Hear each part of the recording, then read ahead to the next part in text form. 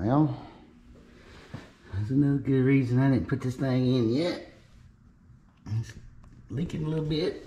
Plus, if I crank it up, I put my hand on the back of the motor and I could feel it shaking like hell. And I was kind of afraid of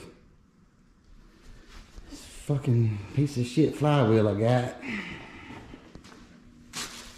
First one. For sure. This is gonna be the problem. I guess looks. Yeah, good looks with this junk. I'm sure it was made in fucking China. More than likely.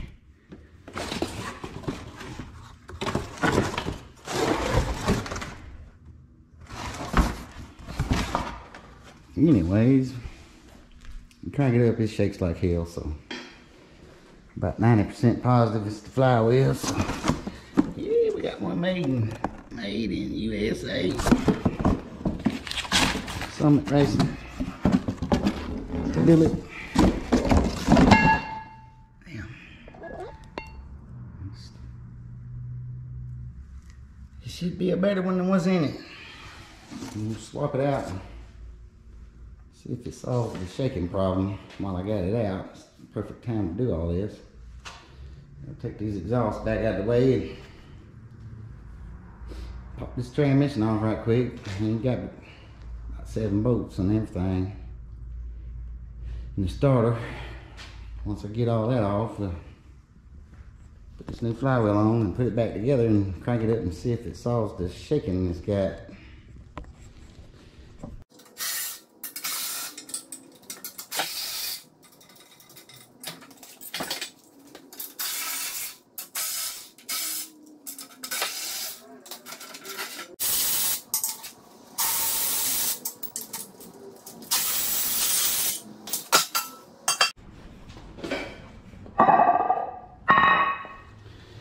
It's on now. So just put this Bellhousing back on. I don't think I'm gonna stick the transmission back on it right now. Just put the Bellhousing on, put the starter back on, and crank it up and see if it fixes the vibration.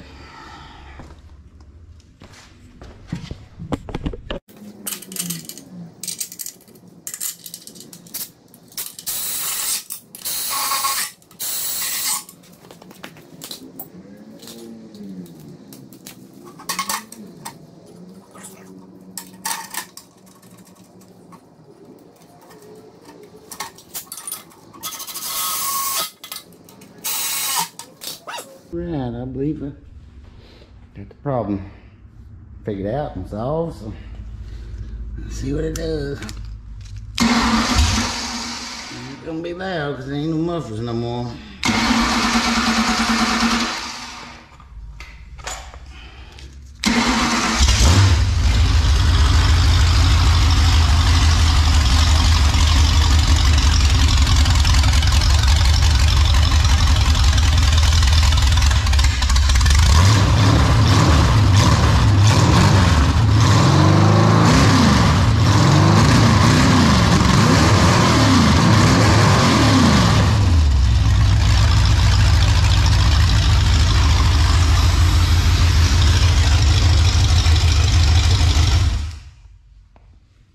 Well, the hell is all this? Freaking antifreeze puking out somehow. Where the hell did that come from? Well, it solved the vibration. Now I got other issues. Glad I ain't put this thing in nothing yet. Yeah, I don't know how that's magically puking out now. Oh, I ain't even got a cap on the radiator, so it ain't like it built any pressure up. Where the hell's it coming from? I'll figure it out. At least it solved the vibration. I'm giving them this piece of shit flywheel. If you go to buy you a flywheel, make damn sure you don't buy one of these Lux. If you want a shaking ass car. Don't. Alright. Gonna be on this one. Y'all hit the subscribe button if you want to see more of this. I got this old Mustang I've been getting parts for. I'll do a hydraulic clutch conversion on it. It's gonna have a 5-speed T5 and eventually look like a car and be able to go down the road again. It's in shambles. It's been tore apart for about 10 years now. So, yeah. Slowly but surely. Gotta fix this. I got a whole new panel. This whole panel here I got to fix that. The same in the front. Got a new cowl. It ain't been welded in yet. Upper and lowers. Got a new power brake booster. This car's got 4-wheel disc brakes on it. I converted that 30 years ago and put quarters on it.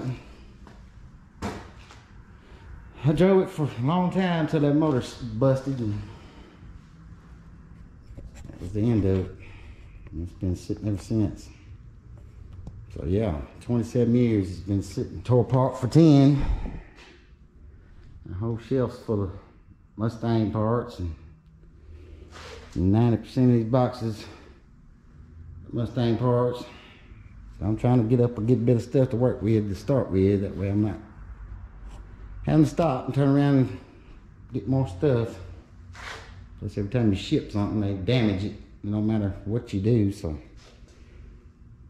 you kind of screwed on sheet metal. Little stuff, no problem. Can't beat it up too bad. Any sheet metal you get, taking your chances.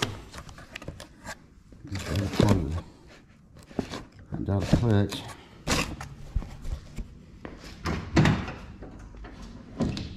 It smells like exhaust pipe in here with the door closed after running that motor. Open the door. Yeah, this is the components to the firewall. This box opened up. I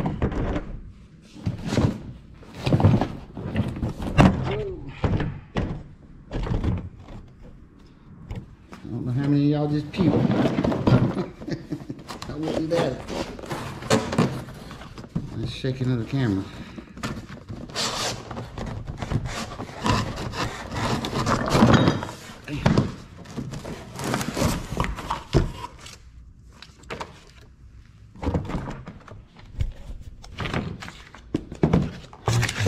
Jibbles to convert the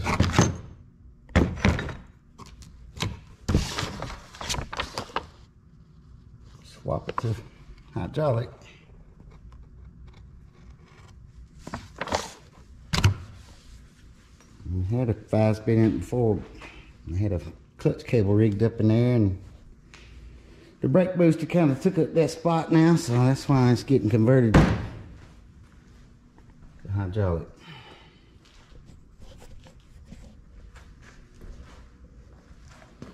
Find some more leaks. See what the hell's going on with this. I don't understand why it just all of a sudden went to puking antifreeze. I'll figure it out. At least, like I said, at least the shaking's gone. Y'all don't forget to like, subscribe, and comment. I guess I'll see y'all on the next video.